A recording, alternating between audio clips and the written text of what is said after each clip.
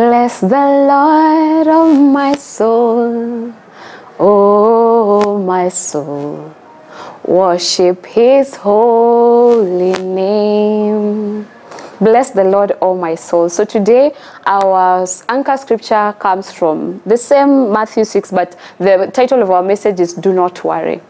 And this one is also speaking to myself, because I remember sometimes as a believer, well, the Bible tells you in 1 Thessalonians chapter 5, it tells you, rejoice in the Lord always, give thanks in all circumstances, and, also cast your anxieties unto him. But I've realized that even as you're born again, like for me, I will say my walk with God has been so personal. Like for me, it's like he's just teaching me through things. He's like, oh, Bren, okay, don't worry about this. And it literally like brings in some situations. And like, you see why I was telling you not to worry, because I remember those moments that you're like, hey God, how will this even happen? I'm supposed to do this, I'm supposed to do that.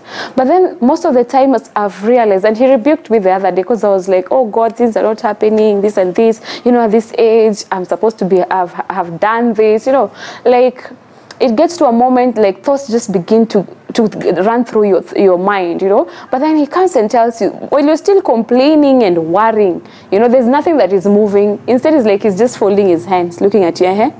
Continue until you stop worrying and complaining. I will not move. And actually, the moment I just stopped, and I had the Holy Spirit speaking to me, telling me, I am your Father. Do not let your heart be troubled, but put my trust in me. Why are you not worrying? The birds of the air, they neither sow nor reap, yet I take care of them. You, of all the things, don't you think I care about you? Don't you know that I know what you need before you even ask me? So it leads us to Matthew 6:25, and this scripture tells us, this is why I tell you, never be worried about your life. For all that you need will be provided, such as food, water, clothing, everything your body needs. Isn't there more to your life than a meal? Oh God, isn't your body more than clothing? Like sometimes you worry about small things, and you wonder if you, who knows how to give good gifts, as a father, you know how to give good gifts to your children. But if your child tells you, hey dad, hey, you told me that if I get this and this and this, you'll buy me a PS. These are my results. I passed. Where's my PS? You see, even you as a father, you have conditions. And if your child obeys them, then there's a reward for it. But why is it then that when you come to the Father, we want the rewards, but you don't want to fulfill the conditions? You're like, hey, you sure that applies in this generation?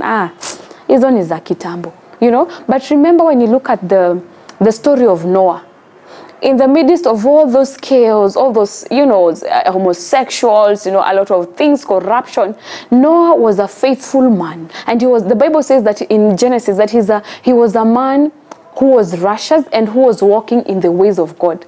And he never bothered to see that, my generation, everyone is lost, everyone is following their own desires of their hearts, everyone is after money. No, he knew that the word of God says this, and I will follow this, and I will stick to this. Because the Bible says, let every man be a liar, but let the word of God be true. And that's why the scripture remains scripture. The word of the grass withers, the flower fades, but the word of God remains forever. That's why you find that the scriptures that were preached by Billy Graham in the 90s, up to date, it's the same scripture we are reading, meaning the word of God is alive. And that's why you see, even though like maybe perhaps your dad died, or your grandmother or your mother, there's those principles that mother told you or that father told you, and you're usually like, right now it's been like 20 years ago or 10 years ago, but it still lingers in your mind. Hey, my mom told me when I'm facing this kind of a situation, you're not supposed to do this and this. Like for me, I remember before my grandma passed, because she was very close to my heart, and she told me, oh, Brian, there was a time I was going through a very difficult moment. I didn't know where school fees is going to come from. I'm very bright. I have to go through school, it was just a very dark moment. And she told me, she called me Nyakwara. Nyakwara means my granddaughter. Do you know what? In this life, there's so many things that will come to interfere with your joy. But I'll tell you one thing. Just know whatever situation that will ever come your way, no situation is permanent. It shall come to pass. But when I know it is very overwhelming. And she just hugged me and told me, and whether I'm alive or dead, just always remember this, that whatever situation that can come your way, just know it shall come to pass. And I remember most of the time when I'm overwhelmed, and I remember I'll be like, but there, everything is temporary. No situation is permanent. You know, and I'll just, the moment I think about that, my moods will just come back to life. And this is something that God is really aligning me towards. So I also encourage you, like, just know that whatever thing you're going through right now, whatever situation you're going through right now, just know that Jesus is with you in that boat. And he sees and he is in control. And at his own timing, he shall make everything beautiful. Because our lives can't be the same. My life can't be the same as Liz. My life can't be the same as Janot. No, we're all on different paths. But I'm going through the things that I'm going through right now, so that my life might be a testimony to somebody else. Somebody else might come to Christ through the testimony of the situations that I've gone through. You know, because how will you ever be grateful if you don't go through the process? You know, just like right now, I cannot give my 12-year-old nephew a BMW to go with on the road. I'll kill him. So sometimes God withholds things from us because he knows, oh, Bren, you know what? This thing will kill you. If I give it right now, if I give it to you right now, it will kill you because, first of all, you don't have the understanding for it. You don't have the grace for it, you know. You don't even have the mechanisms of how this thing works. Will you be able to handle the pressure that comes with this miracle? You know, but most of the time we find ourselves, we are comparing our lives. You get to social media, Instagram. Hey, you're like, hey, Father, when will I ever find victory? I'm here praising you. You know, sometimes it can really be so dark. You're fasting, you're doing everything right, you know, but you're wondering, I will know you Liz, yani ataombangi. But yani, today, she's come back with a testimony. The next day with a testimony. So they look at you and say, you're always praying, you're always in church. What can we say?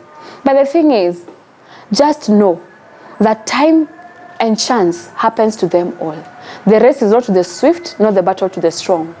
But he makes everything beautiful in its time. So today, do not worry.